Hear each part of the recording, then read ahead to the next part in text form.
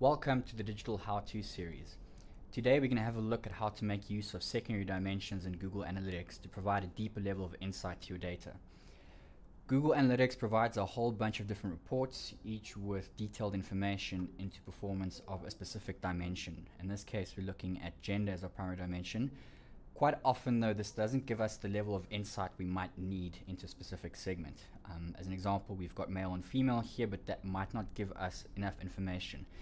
This is where secondary dimensions come in quite useful. As an example, if we want to be able to split male and female by a specific age, we can click on this drop down where it says secondary dimension and add age as our secondary dimension here.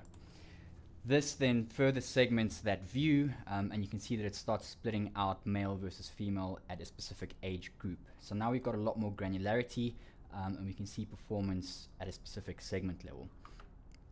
Another example of this might be segmenting device by city, get an idea of where mobile users are located. In this case, I'm looking at our device category as a primary dimension, splitting out desktop, mobile, and tablet. Again, if I click on the secondary dimension and I find our city dimension, this then further splices that data and provides a deeper level of insight into where mobile or desktop visitors are located.